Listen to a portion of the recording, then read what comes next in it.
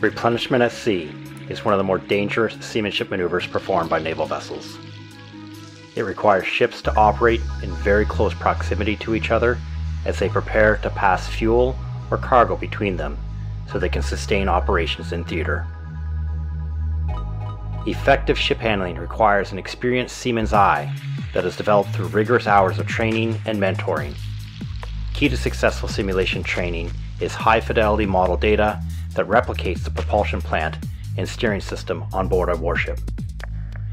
Bridge watchkeepers must learn to visually assess the distance and the position of their ship in relation to the tanker, all while the watch-on-deck personnel perform the duties of transferring the cargo. To safely conduct this maneuver requires teamwork, precision, and discipline. Case Navigation's instructor feature page is specifically designed to lower the instructor's task load, allowing them to maintain greater situational awareness of the exercise and the student's progress.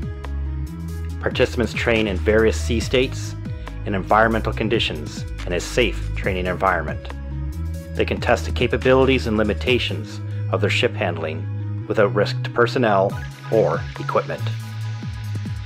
Case Navigation's Replenishment at Sea feature focuses on developing the bridge watchkeeper's ship handling skills using various aids to navigation at their disposal, including taking bearings, assessing range, and observing signal flags.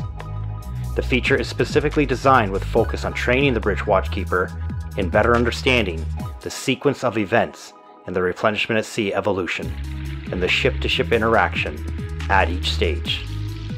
Key to the success of simulation training is high-fidelity hydrodynamics and precise physics interaction between the vessels.